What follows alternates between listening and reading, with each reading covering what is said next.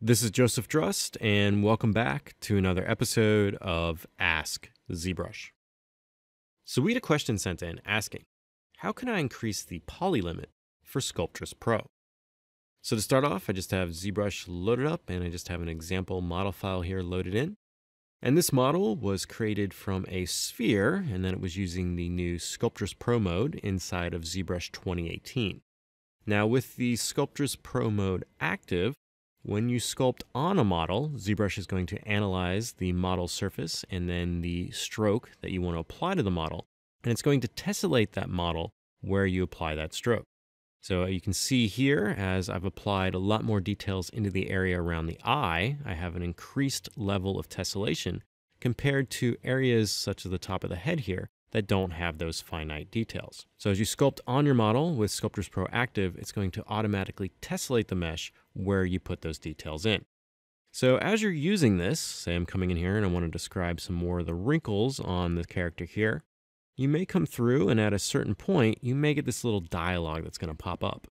And this dialogue is just telling you that you have reached the maximum amount of polygons that you can use with Sculptris Pro mode.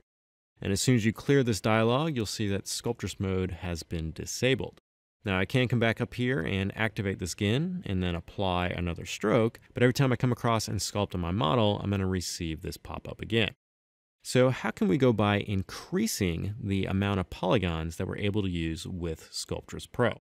So if we come up to the Preferences palette here and open this up, there is a Mem area, and in this Mem area, you have a slider that is called Max Sculptris Polygons. Now currently on my machine here, it is set to 1.25 million. So if I come across my subtool and then hover over this, you can see in the poly information area that I am at 1.257670. So I'm above that 1.25 million. So every time if I have Sculptris active and sculpt on my model, I'm breaching that maximum value that was in that slider, and this pop-up is being displayed. So if you want to increase the maximum amount of polygons that you can use with Sculptris Pro, just come to the slider here and then simply adjust it. And you can change this to a maximum amount of 10 million polygons. Now, another thing to note after you change the slider value is that the process of using Sculptris Pro is very intensive. So if you attempt to use Sculptris Pro on models that consist of millions and millions of polygons, you're going to notice as you apply a stroke on your model, it is not going to be as smooth as it would be without Sculptris Pro being applied. So just take that into consideration as you use Sculptris Pro on very heavy polygon models.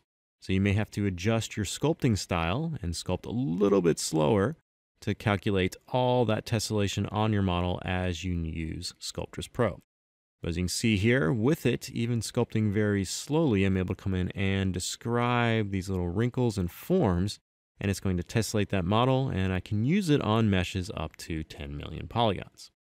So if you have any other questions related to ZBrush pipelines or processes, please use the hashtag AskZBrush on Twitter.